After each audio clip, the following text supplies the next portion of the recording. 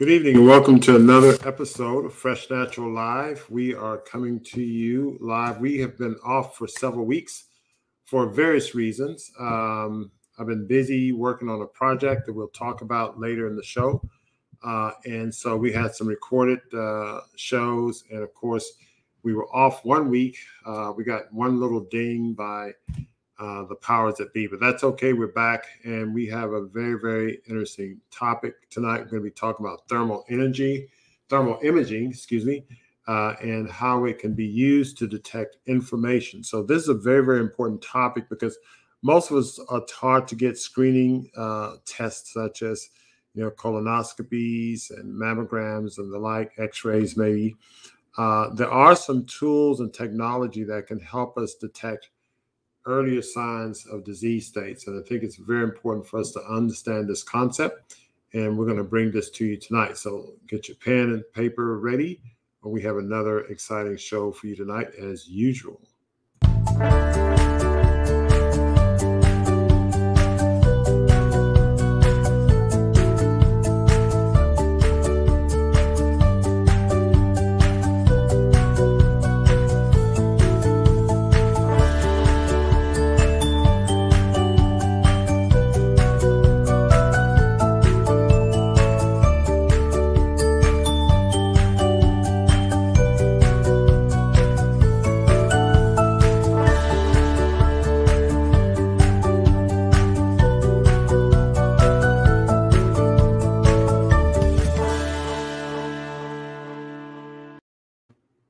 Okay, welcome back. So as I said, we're going to be talking about thermal imaging. I keep wanting to say thermal imaging, and how it can help us detect inflammation very early. And inflammation is an early sign of disease states. And so I'm very pleased to have my friend and colleague, Dr. Pam Atkins, who's going to be leading this discussion tonight. Dr. Atkins, how are you doing?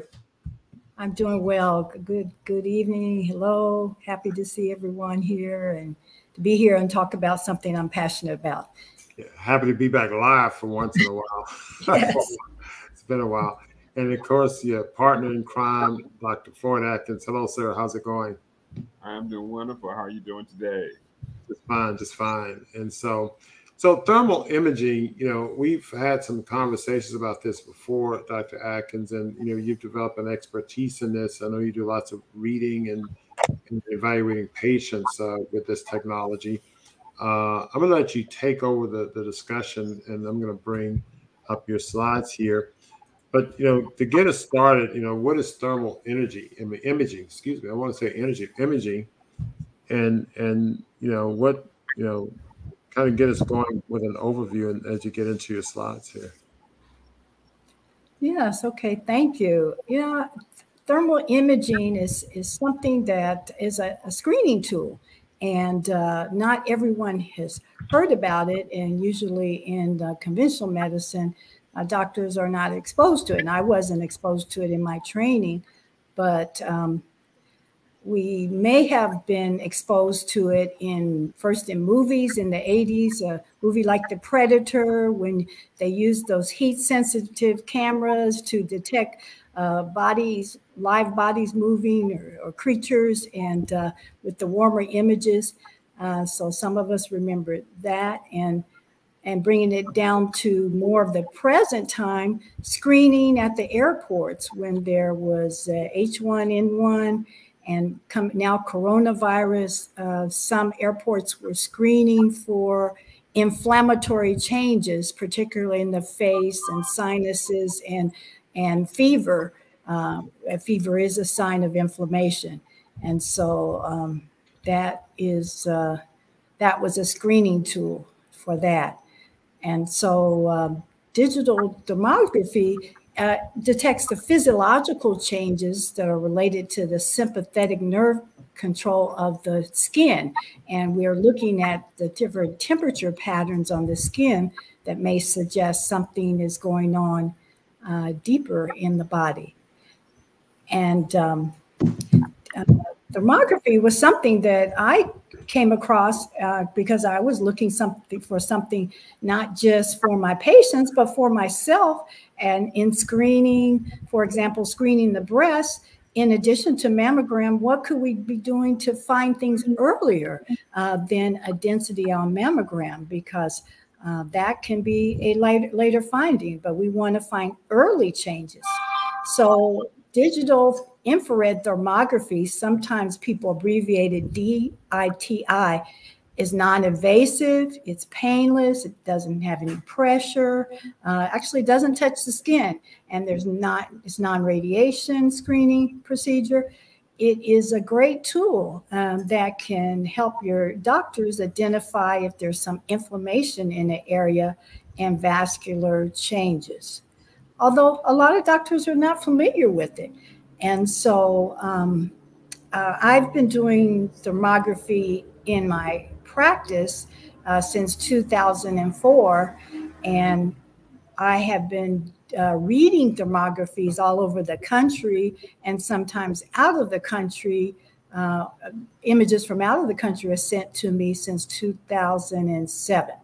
So we can, a lot of people have associated with thermography with the breast, but I want to highlight first some of the non-breast areas that we can use for screening. Number one, cardiovascular screening, when we're looking at the carotid arteries, which are more superficial. When we're looking at thermography screenings, we're looking for pattern, temperature differences. Inflammation is warmer, vascular is warmer. Cooler could be some dysfunction of tissue. And so cooler can mean something too. And we're looking for asymmetrical. So, we have two sides of our body. So if we see one side of the body warmer than the other, than the carotid areas, this is more suspicious of some inflammatory change. It may not be occlusion, but inflammatory changes, because many times thermography patterns are found earlier than if there's occlusion or blockage. And moving. Oh, go ahead. So I guess with the carotid arteries, I don't know if they look at coronary arteries, but have there any studies look at data of increased thermographic heat patterns with stroke or acute coronary syndromes?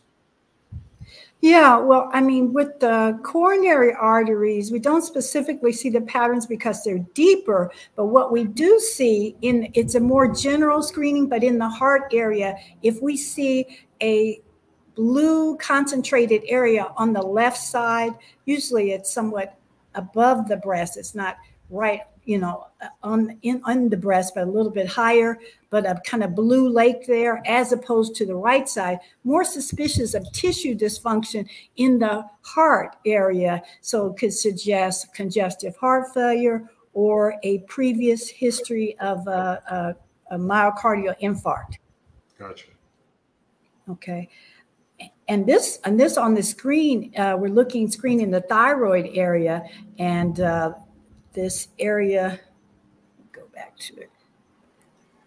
So the thyroid area, and you see the two red areas, or orangish red area. The hottest is white in thermography, then red, orange, yellow getting cooler, and blue-green is pretty cool, and kind of purple is very cool. So you see those warm areas on two sides, and that could coincide with the thyroid, and so that may show some inflammation there in the thyroid area. So that would be something to have your doctor do more screening on. Gotcha. When we look at the extremity, we can see different things, and this area where when you see folds in the skin, you're going to see warm, where skin touches skin. And so that's not unusual, but we see this vascular pattern here. And this could be, or usually is, a varicosity, varicose veins.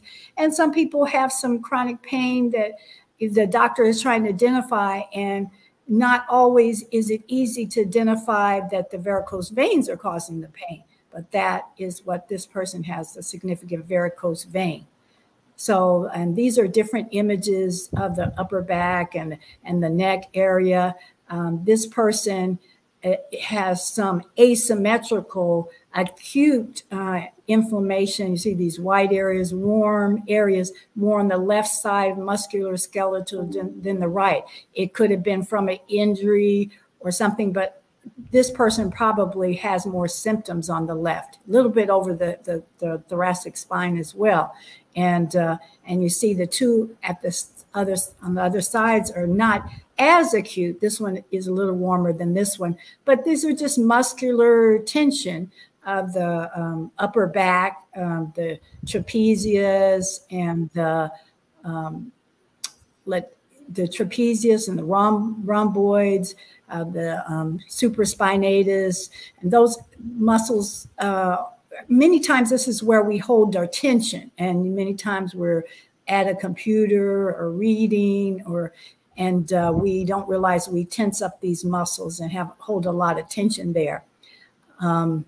Usually if we see a cooler area in this area over the upper thoracic spine, usually the T2 area, sometimes it's like this with warmth around it and a cooler in the area, may be suggestive of immune dysfunction, a risk for autoimmune disease, chronic fatigue syndrome, fibromyalgia. We're screening for that. We'd recommend that. And this is some inflammation of the thoracic spine. Gotcha. So we're seeing inflammation all over the body. The guy with the white spots in the previous one in his back, what might that? He's got like several white, really hot spots. Is this like maybe a skin infection or something, or it could be something in the lungs, or? These are focal inflammatory areas. So usually it's musculoskeletal. It could have been like a car accident or injury or a fall or something like that. I would think something more acute in nature. Yes. Gotcha. Okay. Yeah, but the history is always helpful, when we do this, to have some history on the patient. Let me go the other way. All right. So this gentleman, as you see, has eyes area, but you see this area that's blue and very cool. So it shows some tissue dysfunction, and this person from the history has a history of Bell's palsy, more of a neuromuscular dysfunction, and it's very obvious it's on his left side of his face. Even with the extremities, we can see different things. This is evidence of a stress fracture on a football player. Many times stress fractures initially, because they're not wide open, that many times are missed on x-ray. But this person had a persistent linear pattern there. And sometimes when they repeat if they continue to have swelling and pain and they repeat the x-ray in, a couple of weeks, usually it opens up and it shows a fracture. Gotcha. Yeah, and this is an interesting study from acupuncturists doing acupuncture treatment. They're showing sequential decreased inflammation here in intervals after having acupuncture treatments, and eventually you see the warmth, the redness acutely decrease. So inflammation is usually redness, warmth, pain, sometimes swelling, all signs of inflammation. And this is an ankle area. This is a person that had a cast for ankle injury, and once it was removed, it showed that still had some poor healing there. They still had quite a bit of inflammation. So that was interesting to see. On this one, you see this person had a history of a right ankle fracture, but what we see many times when we have problems on one side, we put more pressure on the other side, or postural pressure. So with weight transfer, had more warmth and inflammation on that dominant side. And I've seen that with people with knee injuries. This has a little coolness on the knee, may suggest some dysfunction in the knee, or if you see a lot of warmth, inflammation. But with knee injuries, sometimes we rely on the other side, and eventually we wear down the good side by putting more pressure on it. All right, and this is post-surgical knee arthroscopic evaluation, and it just shows the inflammation after going in with the scope and having arthroscopic type of procedure. This is something you see the difference, the coolness on this foot compared to the some warm patterns on this foot, and this is reflex sympathetic dystrophy, a neurological change, sometimes post-traumatic, but it's characterized by that coolness on that affected side. And this is a suggestion of neuromuscular changes and cutaneous changes of the right hand coolness here, as opposed to here. This is more of what we would expect. So there's some nerve changes or dysfunction going on in these fingers with this patient. So as I say, it's a screening technique. Even carpal tunnel, we can see this person had some dysfunction, so some coolness on this side, kind of warmth on this thumb here. And then, or carpal tunnel could look this way if someone has it on both sides and some focal points of inflammation. So let's see. And this is a person that had a motor vehicle accident, and the steering wheel traumatized the chest area. And with the x-ray, it was revealed that the person had a fracture of the sternum and a fracture of the left rib here. And so you see the marked warmth and inflammation on that side, asymmetrical.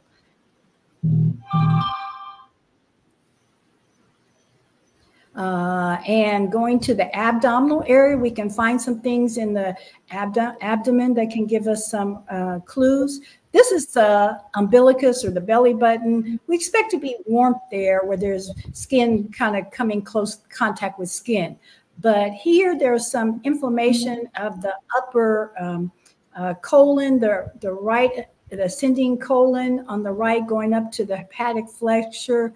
There was some warmth here, but this patient actually had back pain, and when they did the thermography, because nothing was seen on x-ray, they found out there was inflammation of the kidney area, and they saw the most inflammation actually from the front. Sometimes you'll see it from the back, on the back view. And so this person had a kidney infection. That's inflammation too. This person has more of the warmth in that ascending colon area going towards the liver, and had some inflammation as well in that colon area. So, I mean, many times it gives us an indication we may need to eliminate better, you know, eat more fiber and things of that nature. One breast is bluer than the other. Any indication there? Oh, yes. Yeah, I did see that. Yes. And that's another thing, the coolness on one side than the other. That usually what that suggests is maybe more inflammation on the warmer side, although the cooler side's contraction. But also, if you see more of that deep blue in this area, could be cardiac, you know, cardiac dysfunction. Gotcha. And so I wanted to show a little bit about breast, because that's what many people may know thermography for, and I didn't want to leave that out. But the screening, you do have to remove your clothes to do the screening, but there's no touching or pressing of the breast, as I said. And we're looking for the temperature changes. So you don't want to touch your body or jog into the, for the exam and you're hot and sweaty, you know, but, and you don't want to drink a cool drink right before you do it, or a hot drink, because that could affect your temperature. But thermography for breast can be helpful for fibrocystic dense breasts that many women have, and it's considered benign, but chronic fibrocystic breast can increase the risk for having breast density and breast cancer, because a sign of estrogen dominance. So we want to be aware of that. Implants can be screened on thermography. We do it all the time. The good thing, there's no pressing, so no risk in rupturing the implants. And you're looking for temperature changes, and you're looking for vascular changes with the implant. And the family history of breast cancer, many women have family history of breast cancer and want to screen earlier, then maybe their doctor recommends them to have a mammogram. Many OBGYNs are recommending mammograms by 40. And if there's no specific family history, women have waited by 50, and definitely they want it by 50. But we know that aggressive breast cancers are in younger women that are perimenopausal or premenopausal, and so that have more hormones and estrogens. So that's a good screening tool. Also, women of all ages, but particularly below 50 is more concerned because it's more aggressive. And in addition for men as well, because men can get breast cancer. They say approximately 1% of male population in the United States, incidence about 2,300 cases per year. And so we do screening of the chest area, the mammary tissue of men. Willie Keys asked an interesting question. Could the dark blue also mean low blood flow as well? So you mentioned dysfunction. Is that the mechanism, poor blood flow associated with that dysfunction, either in that breast that we talk about or the guy with Bell's palsy? Yeah, those cooler, bluer areas can, you want, that can be less vascular flow, but what we usually are concerned about to see blood vessel patterns around a cooler area, almost like a donut or surrounding it or a loop, that can be more suspicious of an inner mass or density that's being fed by blood vessels around it. But we do see sometimes with injury, if a person has had some past injury and scar tissue, they may see more blueness on one side or other than the other. Gotcha. Great. Okay. So thermography was approved by FDA in 1982 as an adjunct for breast cancer screening. So in addition to ultrasound, mammogram, and occasionally women are referred for MRIs, this can be a radiographic way to do a screening, but it is considered an adjunct. And it's important, to know for the younger women before 40, it can help identify multiplying cells that could be increasing the risk for a tumor or a density. It takes on average 8 years for a density to appear on a mammogram, but thermography can see significant or suspicious changes earlier. And sometimes when patients go to get a mammogram and something was seen on thermography and the mammogram's negative, patients are relieved and may not come back for a year or two for thermography. But, we really encourage them to follow up because it is an early sign. So usually we do one repeated in 3 months, and depending on the findings, may say come back in 6 months to a year, or if we're following closely, 3 months. So again, they're talking about dense breast tissue in women and how it can be helpful. Question about the cost of thermal imaging, and does insurance cover it? No, insurance really, we haven't seen it cover very well, so don't have a track record with that. Many times, a breast screening can be $200 or slightly less. It's not extremely expensive. If you want to do upper body or upper body with abdomen, it's a little bit more, but it is not usually as expensive as MRIs and some other more advanced imaging. This is just showing fibrocystic changes, and so this is on the on the left side is you see the orange and chain kind of bilateral, but symmetrical orange changes are fairly symmetrical. This is more of a fibrocystic change with some estrogen dominance. And so this is the person later with less estrogen dominance, some intervention with diet and hormone balancing, things of that nature. I do see a blue area in the thymus area, and that can suggest some immune dysfunction, that the immune system needs to be strengthened and to improve that. But that's more fibrous. Seemed like some of that cleared up also in the neck area. Yeah. Yes, it did. And this overlay with the breast tissue is just, like you said, skin fold. So this. Yes, and you'll see that warm, hot area where skin is touching skin, and that is not alarming. We want to let you know that. Now, this is very dramatic, because you see the right breast clearly has a lot of inflammation, warmth, and more warmth toward the areola area. And this is actually what inflammatory breast cancer looks like, which sometimes is mistaken for a breast infection, and on mammogram is usually not seen. But it shows up on thermography quite significantly. So that is inflammatory breast cancer, what it looks like. And this is just showing a person that had initial thermography, and they had some warm asymmetry on this right side. And they were told to come back in 3 months and check with their doctor. They came back in 3 months, and it seemed to be getting a little hotter. So the patient went and got a mammogram, and the mammogram was inconclusive.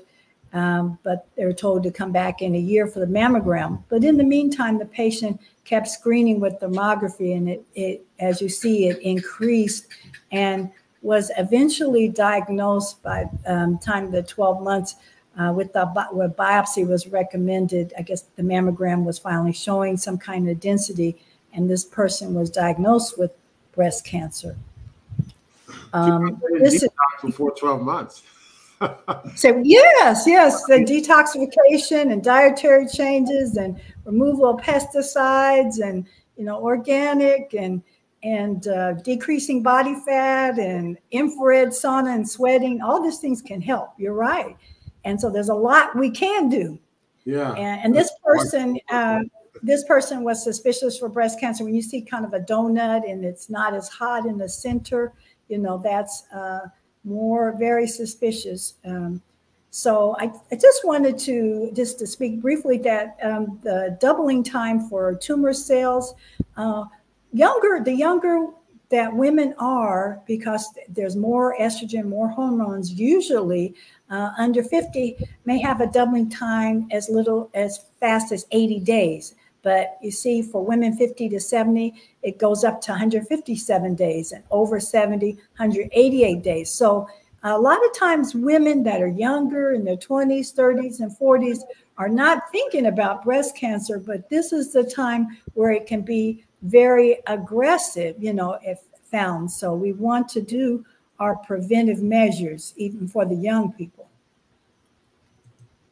So, and this is another doubling chart that this chart averaged about 90 days and said from 2 cells, how in 4 years the cells can multiply to 65,000 cells.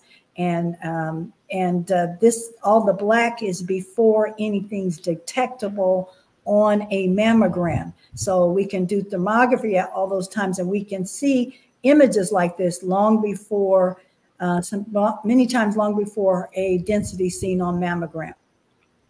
So don't just stop with the mammogram. And this just want a reminder to our men that there's male breast cancer, and so we need to be aware of that. And we look at asymmetrical vascular patterns, warmth, and you see a little loop or donut here, and this vascular pattern feeding it. So this is male breast cancer. I think, as we say, those detoxification measures and sweating and infrared and the diet, plant-based diet without meat, reduce or take away the meat, and definitely with pesticides and xenoestrogens and things like that can be helpful for men and women. So, prevention of breast health. I mean, some of the things, thermography is a tool, ultrasound can be a tool, especially if there's a certain area or something's failed, a density, a certain area. You can look with the ultrasound when you're focusing on a certain area, or ask the doctor for ultrasound, particularly if the breasts are dense, fibrosis and dense, you could ask for ultrasound, which is sound waves and not radiation. We want to avoid hormone disruptors that we've talked about in the past, and even a lot of soy, especially GMO soy or non-fermented soy, all the pesticides and the glyphosates and all that, and balance our hormones naturally. Sometimes we use natural progesterone. Sometimes we do herbal things. Iodine, therapeutic iodine, and iodide is very good for the breast. It's taken up by the breast, ovaries, uterus, and prostate, so it can be helpful. Lymphatic massage or exercises where you raise your arms over your head and pump those lymphatics under our arm, help prevent stagnation of lymphatics in our in the breast area that back up in the breast. Of course, healthy diet and nutrition, which we recommend all the time. So we want to, look at those focal changes. Sometimes it could be inflamed, congested lymph node. It could be a tumor or something of nature. We want to look at those things. So, and this is an example what ductal carcinoma in situ, sometimes they call it DCIS, where when they do a biopsy, the cells, abnormal cells, it's only confined to the cells, so hasn't gotten out of the cells to be a true cancer, but many doctors treat it as so. But obviously we need to be aggressive to prevent anything from developing. So, and this is more of a fibrocystic breast changes before and after. And this is, some people do thermographies on animals, so we'll call this a CAT scan. But there are veterinarians that use thermography as a screening tool. So the human mind is like a parachute. It's of no use unless we open our mind. So look for these tools that can help us stay healthy that we may not hear about in traditional in traditional medicine. Thank you. Great. Thank you very much. Great presentation and some great questions. Someone asked about thermography with dental health. Do you see much of that with thermography with dental health? We do screen the head and neck area, and we do look at the dental area for asymmetries, inflammation, TMJ shows up, and but yes, a lot of times I may see some asymmetrical warmth, or sometimes it's just general warmth. Maybe they have a lot of periodontal gum disease. And so, yes, with the head and neck, we do screen for some dental inflammation. It's not necessarily pinpointing the exact tooth, but we can get a region that we're concerned about. Gotcha. So this thermography is every 3 months, depending on the findings, and you see patients and you read a lot of outside scans. So you gave us one example, the lady with progressive disease. Are you ever consulted to help with an intervention? I'm not saying you were reading these serial events, but maybe you see patients, you see, okay, 3 months is getting hotter, 3 months getting hotter, et cetera. What are you ever brought into consultation? You're just simply reading and And what's been some of your experience with some of these imaging you've seen?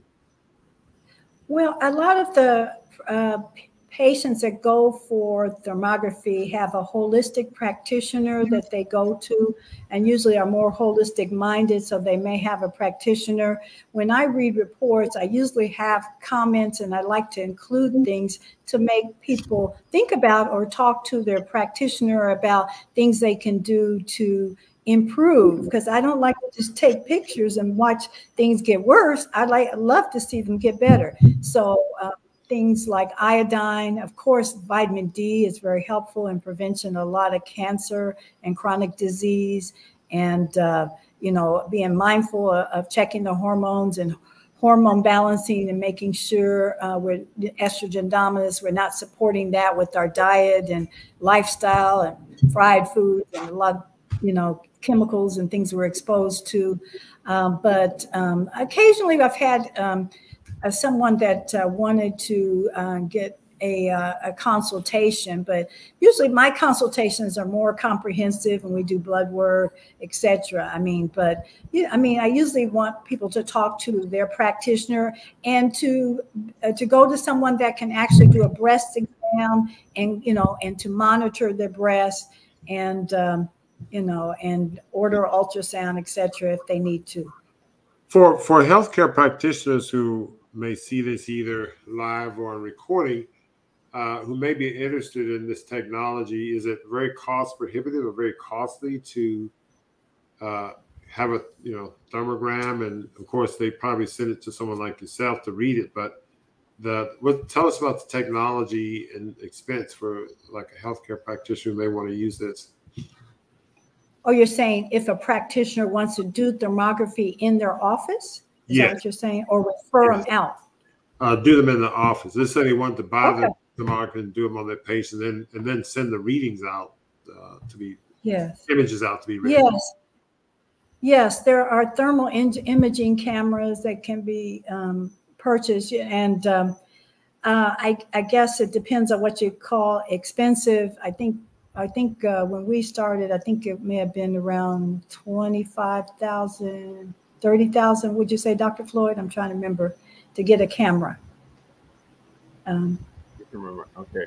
Yeah, most camera technologies run anywhere from 20. It used to be 20 to 30,000. I would say around 30,000 because of the technology. They have the new HD cameras that are very more defined. You can actually see better and sharper images, so you're able to define a little bit more of the screening. But yes, the purchasing the technology is probably the most expensive part. That includes buying the software and the camera. But if you are really proactive with it, it definitely can pay for itself based on patient population. I think people will be surprised at the number of people these days who are aware of it. When we started back in around 2005, not many people were aware of it. I think in Houston, we were one of the first offices that had a stationary thermography center in our office. There were some other companies that did mobile thermographers out of other cities that would come to Houston for the doctor's office to do screening. But that was the number one thing. Another thing is getting the images read. You want to go to a certified or a thermologist, which is like a radiologist that can read thermograms, to be able to get your screens read, so you have information to go on. And I guess Dr. Pamela can speak on that because she's been doing that. But the readings actually give a practitioner more information to go on to determine where to start in evaluating the patient, because sometimes patients come in with these diffuse set of symptoms, but they don't know. It's hard to find out where to start. What's the most important area, and a lot of times thermography will reveal those areas. Wow. Excellent technology for this day and age when you want to try to, get early detection. And it's also like the fact that you can pick up on musculoskeletal injuries and defects early to get some information in terms of what's going on. Because oftentimes, and I can actually present this as a question: do some practitioners often use thermography to direct the imaging. So maybe someone has some soreness or pain, or some practitioners getting thermography first and looking for hot spots and then determining what imaging study to do after that, or how does that work? Well, unfortunately, most conventional doctors are not exposed to thermography, and so they're not familiar with the reports and not as comfortable with this. So they rarely refer patients unless they've been enlightened and see. I mean, occasionally I run across a OBGYN that is aware of thermographies, and when a patient declines mammogram or doesn't want to initially do a mammogram, but says, I'll do a thermography, and if there's some concern, I'll do a mammogram. Some will go with it if the patient is informed and makes an informed decision, and the doctor just documents that they have declined mammogram at this time, but want to do it. But thermography doesn't prevent one from having a mammogram. I have many people that do both.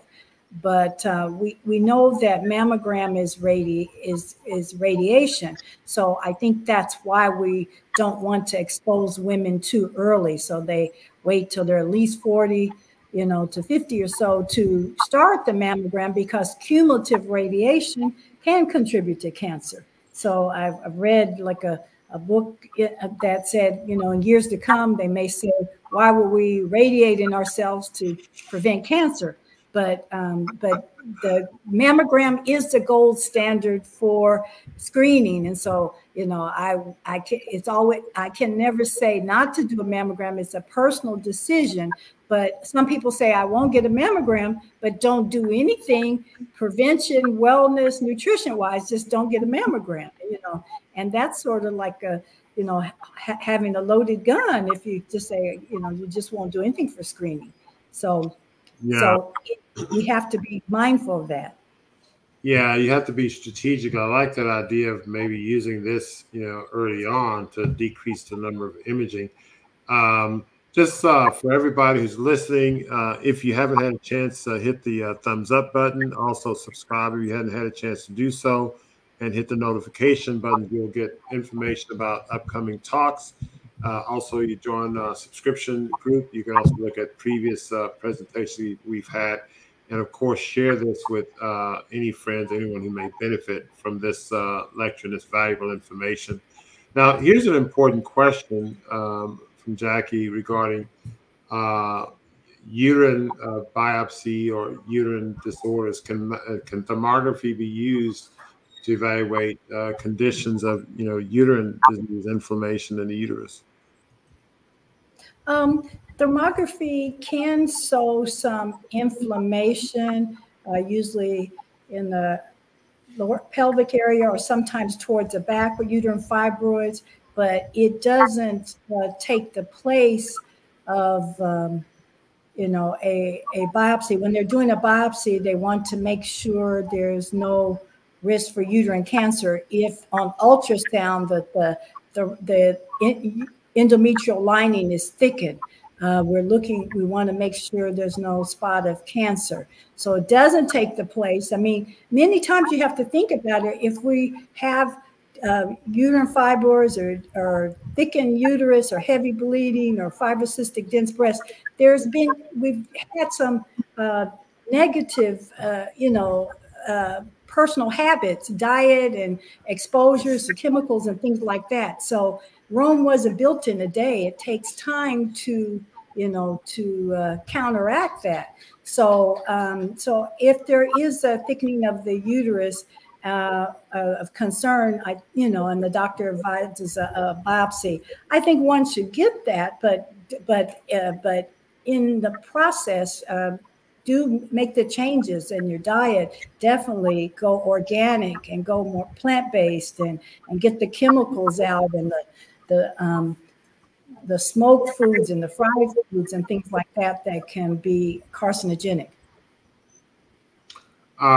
This question you've answered. How often should someone get the thermography test done? I think it's every 3 months, depending on the findings. But their wife. Well, not necessarily every 3 months, but usually the first is first, and then for breast, usually I recommend repeating it 3 months to get a baseline and comparison, making sure there's no progression.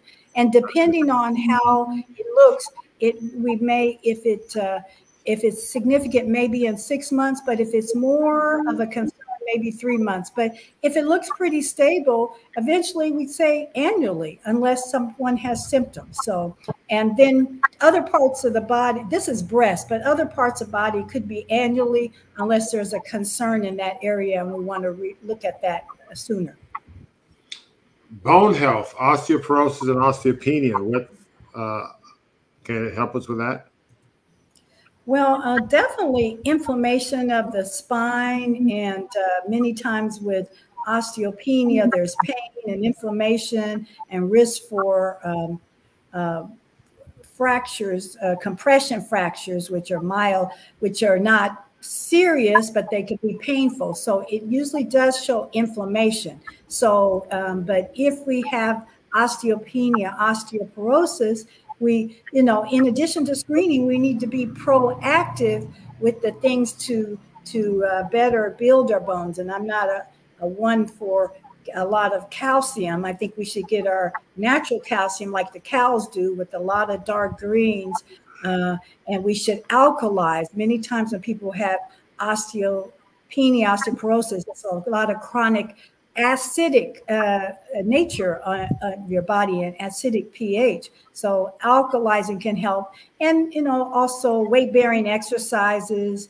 And there are some supplements that help. I'm not a proponent for the osteoporosis type medications because many of them have a very long half-life that, the half-life may be as long as 7 years, meaning if you stop taking it, it takes 7 years for half of it to be out of your body.